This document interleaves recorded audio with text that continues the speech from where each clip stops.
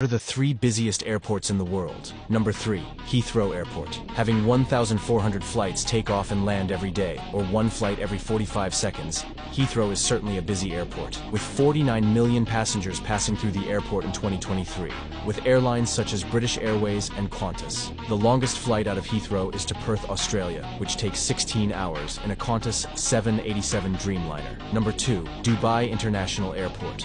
One of the fastest growing airports in the world, operates to over 101 countries, serving 257 destinations for the 56 million passengers that pass through the airport each year, with its main operator being Emirates, whose fleet stands at 264 aircraft, including Boeing 777s and Airbus A380s. Dubai has a dedicated concourse for the giant Airbus A380 aircraft. Number 1. Atlanta. Sitting within a 2-hour flight of 80% of the entire United States population, the airport serves